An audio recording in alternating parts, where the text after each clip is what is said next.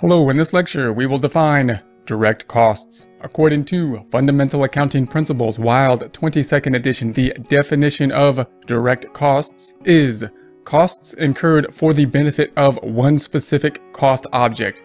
When considering direct costs, we could consider them in relation to a manufacturing company that manufactures inventory, and then we can group our costs in that context in terms of direct costs and indirect costs. There's a few different ways we can group the costs when we're in a production process. This is one useful way. The direct costs will be those that can be directly applied to, in this case, the inventory. Support accounting instruction by clicking the link below, giving you a free month membership to all of the content on our website, broken out by category, further broken out by course. Each course then organized in a logical, reasonable fashion, making it much more easy to find what you need than can be done on a YouTube page. We also include added resources such as Excel practice problems, PDF files, and more, like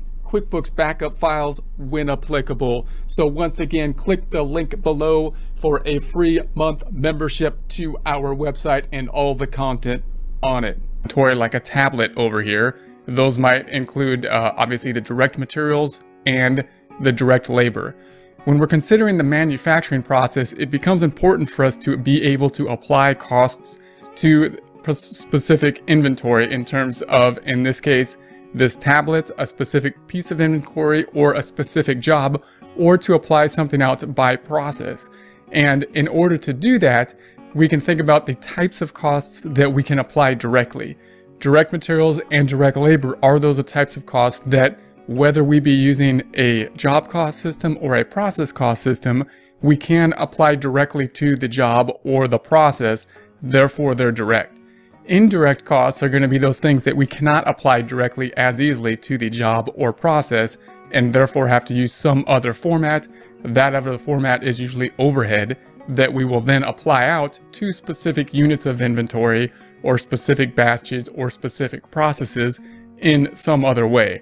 So when we think about overhead, that's all the stuff that we're going to group together that we cannot really apply out to the job or the process directly, and therefore have to put it in this other group. Anything that you think of that's in the manufacturing process that it says factory, but we can't apply it directly out. So if it's the depreciation on the factory, or the rent on the factory, or the maintenance of the factory, or the upkeep of the factory, the machinery within the factory, if we can't apply it directly to the job, then it's going to go into overhead. Also things like small tools, if we have glue or something like that, obviously those are directly involved in the end product, like glue, but it might be too small for us to directly measure it in each of those end products, and more efficient and cost effective for us to just dump it into overhead and then apply it out in some other way to the specific job, to the specific inventory, in some other format using an estimate.